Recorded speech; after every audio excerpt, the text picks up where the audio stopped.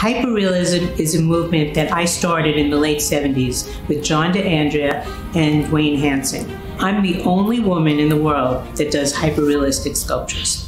During the last 4 decades, Carole has become the most renowned, influential, and popular hyperrealist sculptor. When I went to college, I had to work my way through, so I did illustration, and I got paid for doing 22 album covers, the Rolling Stones. I did Monkey Man, I did Alice Cooper Snake for their World Tour book. But when I graduated, I knew I always wanted to be a sculptor, and I wanted to be a hyperrealist sculptor because I love realism. Great technique, resilience, and originality are distinguishing characteristics that define master artists. Carole Feuerman's sculptures of women are a great example of this. I began making sculptures of women in the late 70s, but I really didn't know how to do it. So I found an artist who said he'd teach me how to work with the resins. And after experimenting and learning how to cast from life, I finally was able to start my first swimmer called Catalina, the swimmer of the girl breaking through. I love to do sculptures of women because women breaking through is important and women artists breaking through is important. But at a certain point, I thought, well, men have to break through too. And I did the diver, and then I did the double diver, which is 36 feet spiraling way into the air.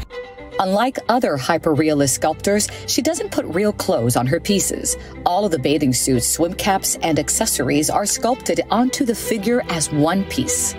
I love making sculptures. I love to get my hands dirty. I love to cast people. I like to do it all. Because it takes at least a year to 2 years to finish a piece, I work on many at the same time. Every brilliant and prolific creative professional has invested many hours mastering their skill. There are no shortcuts to mastery. So I had to learn how to really make these pieces unforgiving so that they could be outside, because I'm the only one that does that.